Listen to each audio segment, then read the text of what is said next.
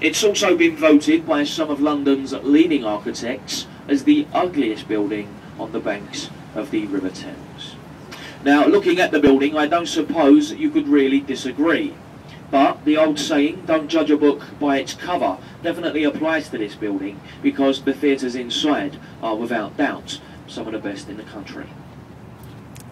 Now, next on the right, behind the trees here, we can just about make out a low-lying glass-fronted building, and behind that there's a tall office block. Now, these two buildings go together to make Kent House, and this is the headquarters for ITV Television. And it's from this building that we get many of our TV shows, such classics as Richard and Judy, This Morning, Pop Idol, X Factor, and all the other rubbish. It comes out of there. Now, it's also from this building on the right, when they have news reports at various times during the day, that they actually use this shot of the River Thames we're now travelling through as their background. Now, anybody who lives here in London would have no doubt seen this on telly. Anybody who doesn't live in London, right now, we could all be on national TV. So that's it, don't be shy, give them a little wave over there on your right. Hello, Mum. Especially if you're travelling with your loved one, you may get to see yourselves on telly. If you're travelling with somebody else's loved one, I suggest you quickly look to the left. People have been caught out. Now, next on the right, we see the Oxo Tower, this red brick building, and officially it's called Stamford Wharf. And many years ago, this was a cold storage warehouse. But today, like many disused warehouses along the banks of the river, it's been converted into luxury apartments. Each apartment sells for about £2 million. Now, right at the top of the building, underneath the glass canopy, is the Harvey Nichols restaurant. And it's a luxury restaurant, and it's also a pretty expensive restaurant. Apparently, it costs £15 for a bottle of water up there, so God knows what a meal for two would cost.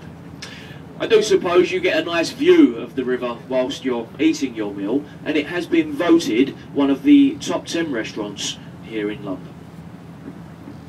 Now we go to our left hand side, folks, and there's a red brick building, Gothic style, and it kind of looks like a church. Now this is called Zion College and Library, and this building houses many rare and priceless books, including Queen Victoria's personal diary and Bible, and the very first Bible translated into English. Right next door there's a building with a green sloping roof, and this is the Old City of London School, where many famous dignitaries were taught here in London, including Sir Winston Churchill. He attended the school until the age of 15 before he moved on to Harrow. Take a quick look in between the arched windows of that building and you see 4 statues. From left to right, Milton, Shakespeare, Bacon and Sir Isaac Newton, 4 of this country's famous scholars. Right, we're now going to pass through the Blackfriars group of bridges, and the first one is a road bridge. In between the 2 bridges, either side of the boat, you'll see red supports, red pillars, and this is all that remains of the very first railway bridge that spanned the River Thames. Now the top half was removed, it became unsafe, but they could not remove the supports for fear of undermining the foundations of the bridges either side. The last bridge we're now passing beneath is the Blackfriars Railway Bridge, and it's actually closed at the moment, as you can see, and as you can hear, there's lots of work taking place on the bridge. Now folks, this is roughly the halfway point down to the tower. How are we all doing? Are we enjoying it so far? Yes? Excellent, okay. Now just ahead of us here on the right, a building with a very tall chimney. And this is the old Bankside Power Station. It's not a power station today. Today it's the Tate Modern Art Gallery. And it's actually free to enter the Tate Modern. Not too many places here in London are free of charge. Now I actually visited the building just last week, and it turned out to be a traumatic experience for me. About an hour after leaving the building, I realised I'd lost my wallet. So, retracing my steps back to the Tate Modern, I was amazed to find my wallet in the building, sitting on the floor. And there was 20 people standing around it, all taking photographs of it. The Tate Modern. Go to your left-hand side, ladies and gentlemen, and dominating the skyline, the massive dome and the cross of St Paul's Cathedral, considered by most as Sir Christopher Wren's masterpiece. Now, it took Wren about 35 years to build St Paul's. It was completed in the year 1710. It stands 365 feet high, and it has the second largest unsupported cathedral dome anywhere in Europe. The largest sits on St Peter's in the Vatican City of Rome. Many of our national heroes are buried inside St Paul's in its famous crypt, and these include the Iron Duke, the Duke of Wellington, Admiral Lord Nelson, and of course the architect himself, Sir Christopher Wren. Now take a look here to the right hand side, folks, and behind the trees we have a replica of William Shakespeare's Globe Theatre. The white circular structure with a thatched roof is an exact replica of Shakespeare's Globe, built in exactly the same way the original would have been built. Now this was the brainchild of a man called Sam Wanamaker, and he was a film and theatre director who sadly died before its completion. The project was taken on by his daughter Zoe, and it was opened by herself and the Queen about 14 years ago now. It's well worth a visit. They're always reenacting Shakespeare's plays inside the building, and plays are performed in the traditional way. There's no microphones or stage lighting. It's all done as it would have been done back in Shakespeare's day. Ahead of us we have the Southwark Road Bridge. This was opened in 1921, and it was built to relieve the congestion from the old London Bridge. Now as we get down through the bridge, ahead of us on the right hand side we have a famous riverside tavern. It's the Anchor at Bankside, and there's been an Anchor pub on or near this site for 400 years. The original was frequented by Dr. Johnson, Samuel Pepys, Charles Dickens and William Shakespeare. The pub is actually mentioned in the diaries of Dr. Johnson and Samuel Pepys. Now we highly recommend the Anchor, folks. It's a lovely pub to visit. It's actually starred in a few films, most notably at the end of Mission Impossible. Tom Cruise and Ving Rhames are sat outside the pub here having a pint of beer, celebrating their successful mission.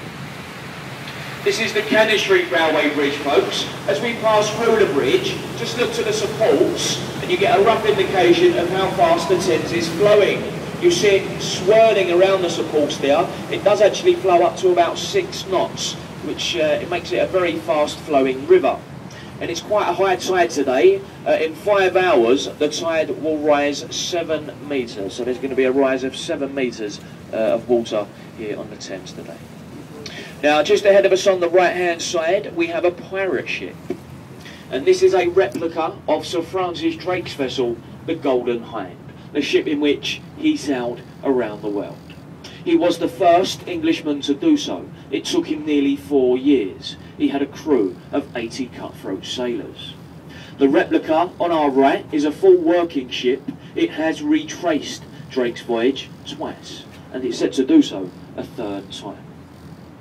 Keep looking to your right. Behind the trees is Southwark Cathedral, a place of worship in London for over 1,000 years. Baptised in Southwark Cathedral a long time ago was a young boy called John Harvard. He was the son of a local trader. John Harvard grew up. He emigrated to America, where he helped found the Harvard University of Massachusetts. London Bridge, the world famous London Bridge, the most historic bridge that stands across the Thames. There's been a London Bridge on this site for 2,000 years, dating back to the Romans. Now the London Bridge, which stood before this one, was sinking into the mud. It was going to be demolished until an American oil tycoon bought the bridge for $2 million. He had it taken down stone by stone. He shipped it out to America, where it was re-erected over Lake Havasu in the Arizona desert as a tourist attraction. This present London Bridge opened in 1973.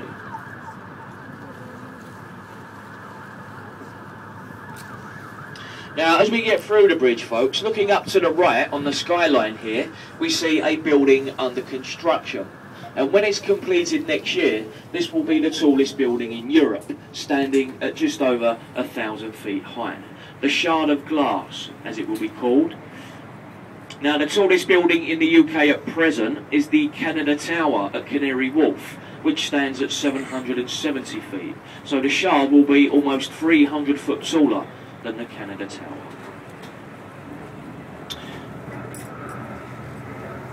To our left-hand side, folks, we have a yellow bricked building. This is the old Billingsgate Fish Market, a very famous fish market which stood on this site for nearly 1,000 years. It's not there anymore, the market. It's now moved further downriver to a larger site on the Docklands of London. The only fish that remain on the left are the golden ones up on the roof, acting as weather vanes.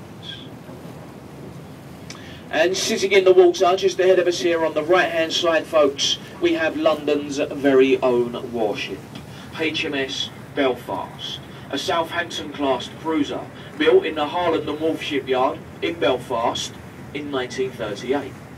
Incidentally, that's also where the ill-fated Titanic was constructed. Commissioned in 1939, she last fired her guns in anger during the Korean campaign. She's been permanently moored here since the 1970s, an extension to the Imperial War Museum. You can go aboard the Belfast and look around her 9 different decks from the engine rooms right up to the bridge. An interesting day out. Kids under 16 years of age go free on the Belfast.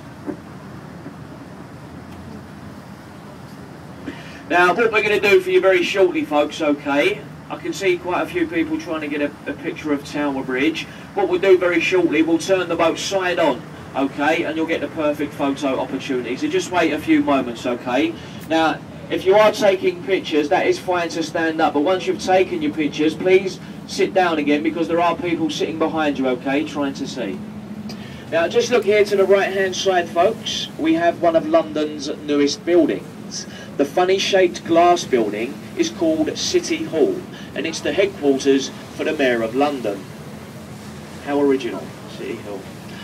The building was designed by Norman Foster, the famous architect. He also designed the building back on our left, the funny rocket-shaped building, nicknamed the Gherkin. And this is because on opening night, the building was illuminated with bright green lights, and it looked like a giant gherkin. We have had many suggestions on what the building looks like, but I think we'll stick with a gherkin. It's still only early. Now, before we turn the boat, folks, look over to your left and you've got a great view of London's most famous tourist attraction, the Tower of London. Now, this was all started by William the Conqueror back in 1078, shortly after the Norman invasion. In its long history, the tower has been used as many things, including a royal mint, a zoo, an observatory, a fortress. It's probably best remembered as a prison and as a place of execution. Now, just look to the river's wall on our left. Once this boat passes, look to the river's wall on our left, and you'll see a bricked up archway with a sentence above that reads entry to the Traitors' Gate.